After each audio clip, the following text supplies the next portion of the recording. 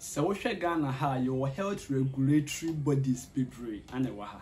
But the did one name Nurses and Midwifery Council and Medical and Dental Council. But me person me bobo health regulatory bodies ahodo Ghana ha any professions be a ehase ebitiro yewia na ye choose baako na ye di ho nkomo ne a programs a omo ye institutions omo ye bi se de be ya wani gye ho a ubetumi nso akoye bi.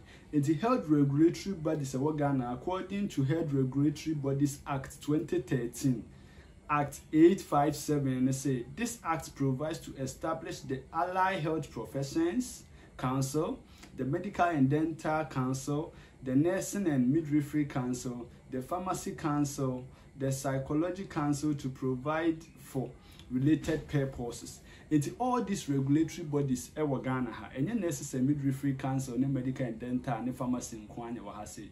Your Psychology for ho, and your Allied Health Professions Council and so ho. Nene the person me ni di ho nkomo ye Allied Health Profession Councils.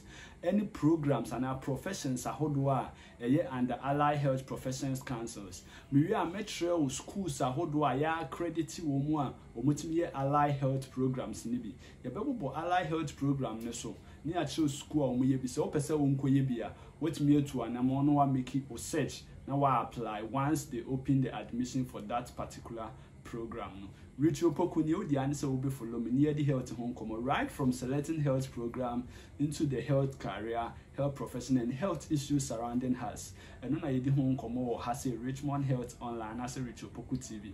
But you guys are not helping. I didn't know you guys are not subscribing to my YouTube channel. You put up this very good information, and I'm only having 886 subscribers on YouTube. Charlie, when I approach an institution or a professional for an interview, do you think the person is going to do it with this kind of subscribers? No. Let's push it so that we can get more information that will be helpful to ourselves and the young ones coming.